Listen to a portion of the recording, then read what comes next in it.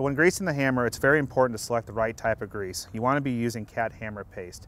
Cat hammer paste is like a high temp anti-seize. It's there to protect the tool and the bushings from the high heats that are seen inside the hammer. If you use any other type of grease like a moly or multi-purpose type of grease, you probably end up with premature failure of your tools and your bushings. As with all of our hammers, it's very important to grease the hammers with cat hammer paste. And on the larger hammers, there's 3 ways to accomplish this. One is through manually greasing through these 2 ports here. Another is through an onboard hammer auto lube system like you see here. And the third could be a carrier mounted system. All 3 of those systems are adequate enough to deliver hammer paste to the hammer. And you always want to make sure that you verify that there's enough grease below the lower bushing.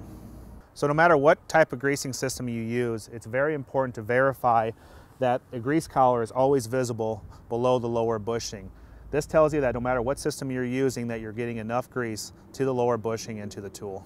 So when you're manually greasing the hammer, you want to make sure there's downforce on the tool and the tool is seated up in the hammer. This way, when you're greasing the hammer paste will go around the tool, around the bushing, and not get on top of the tool and possibly cause a hammer failure.